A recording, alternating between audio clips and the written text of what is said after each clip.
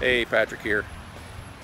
Got another episode in my how-to series. Today, my son's truck's not starting. I suspect it's the terminals are bad. We just replaced the battery, but there was a lot of corrosion. So what we're going to do is we're going to replace the terminals, both negative and positive. He's going to actually do the work, and I'm going to share it with you guys. All right, so what we're doing is we're removing the old battery terminals.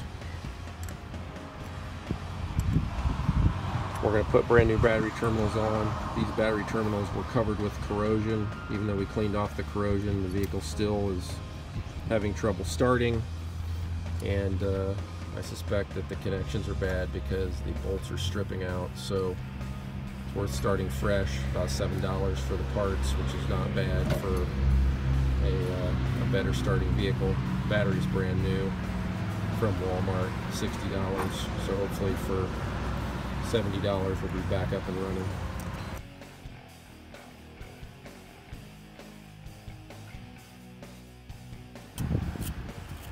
So what we're doing now is cleaning the ends of the wires for both the negative and the positive side to make sure that there's no corrosion, that the wires, that the copper wires are clean. Yeah, make sure you get all sides. Make sure you blow off the junk on each one when you're done, and then I want you to go ahead and put these back on.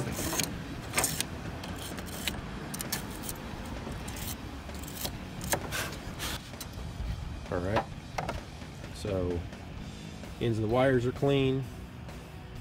Battery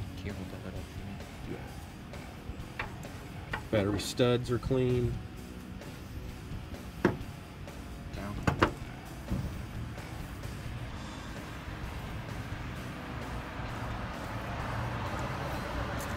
We're using the proper tools, so we're not stripping the nut heads or bolt heads. Alright, so what I want you to do is go ahead and tighten these, both of these. Then use the proper. Now, is this what you used before? Okay.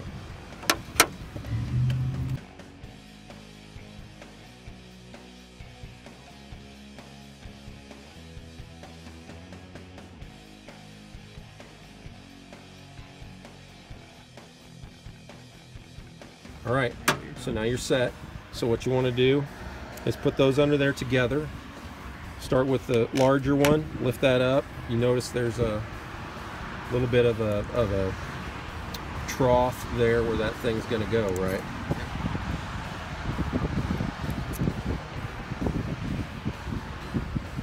Try to get it all the way in there.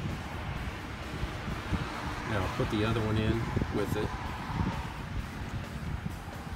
Alright, right there, and then what I'm going to do is I'm going to hold them, and you're going to go equal points. You're going to have to get a different size wrench. Let's use the proper wrench.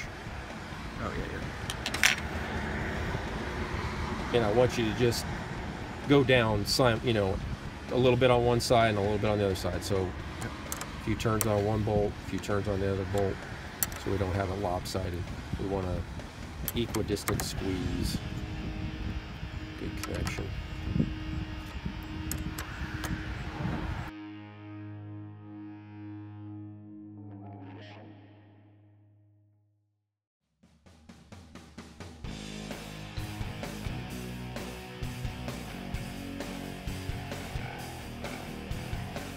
All right, so in this case they're together. Try to squash. Yeah, exactly. Try to squish them together.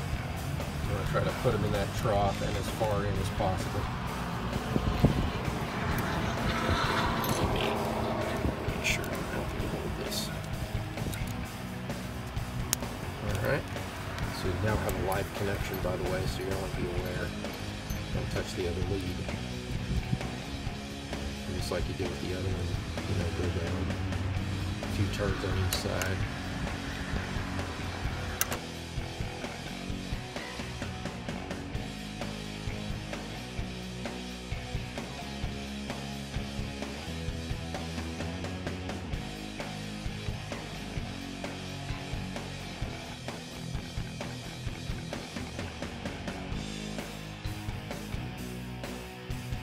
Pull that out of there.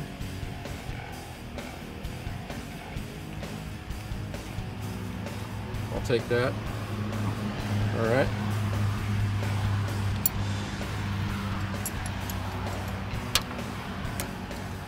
Make sure you put your tools away properly. I'll go ahead and give you that, and you can actually put it in the toolbox when you put those tools back into the toolbox. I think it's going to start. Go ahead and put the wire brush back into the toolbox. Leave the toolbox where it is for now. We're going to have one more thing we're going to spray on there, but I want you to try it first.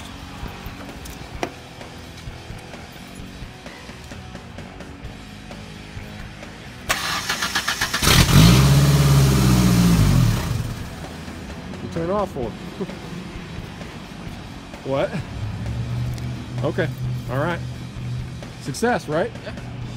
All right. Fantastic. It went from, when you explained it to me on the phone, it sounded like a loose connection. Typically when there's a loose connection, you know, there's just enough connection that you'll get enough power to kind of start to try to turn the starter, but not enough to give the starter. So you've got, what you got is your cold cranking amps, and then your cranking amps. You have to have a good amount of amps in order to turn that starter. Okay, so what we're going to do, last thing, that penetrating oil, okay? So what you're going to do is you're going to spray a little bit of that penetrating oil on each one of those leads. Just a little bit. Okay, that's good. All right, that's it. All right, so, all right, fantastic. Mission accomplished. Truck's ready to go.